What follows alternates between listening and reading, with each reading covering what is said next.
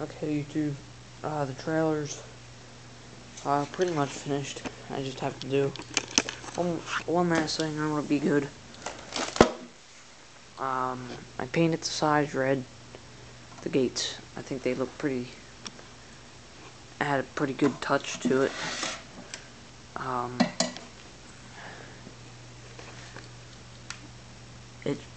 It's an okay sized trailer. It's just for a little kid, but my trailer tongue here does not go far enough out, and I need to make it longer because I tried it on my friend's little brother's pedal tractor. And I'll show you how far I got onto my shed.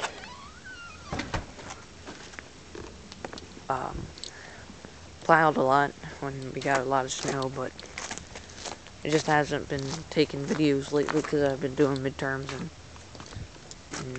school. But scooter right here. As I said before, I was getting a 2 horsepower engine from my uncle, but he did not have the weed whacker engine. I don't know what he said he had a weed whacker engine. It was 50 cc's, but he only had like 25 cc one. Got a clutch on it. It starts up in about 5 or 6 pulls, which is not bad because it's cold out. I got a throttle hooked up. I should have it right going by Saturday or Sunday of this week, because I went to a place for chains and bearings and all that fun stuff, and the wheel's not on now, but when it is on, I'll get the sprocket haul hooked up, then chain on it. Then I gotta build a seat. Me and my friend have always talked about doing a really redneck thing.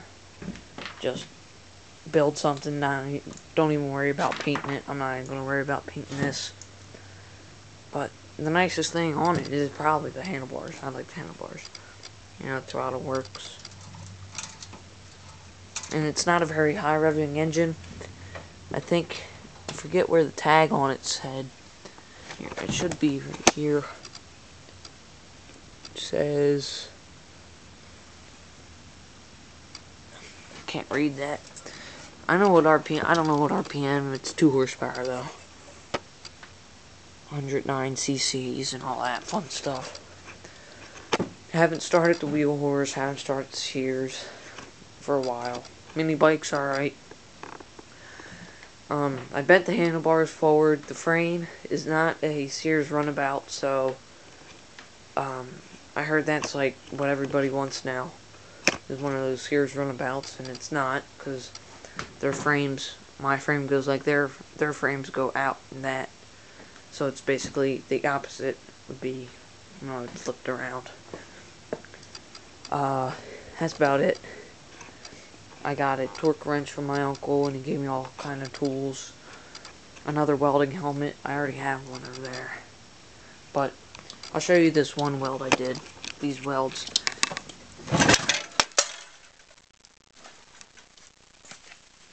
I had to mount the engine up a little bit higher. I didn't remove the slag off that one. That's not even a good weld. You see that one? I had to get the engine up higher so I could tighten my bolts. I had my friend cut me angle iron. But that's a pretty nice weld right there. It may not look nice, but it's pretty darn good. I had to gap it. I had about a 1/4 inch gap, so I just made my puddle and just reheated my puddle every time to get that up like that. So you want to, like, I did C pattern because you can't really do a circle because you just miss your puddle again. So I did a C pattern like that and just kept reheating my puddle, and it worked out really good. It's probably my best weld on there. This thing ain't going anywhere anyway, so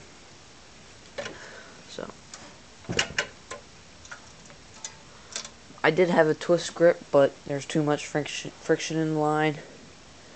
I had to replace the pull starting cord, and that's about it. Just gotta make a seat and get the chain on and the sprocket.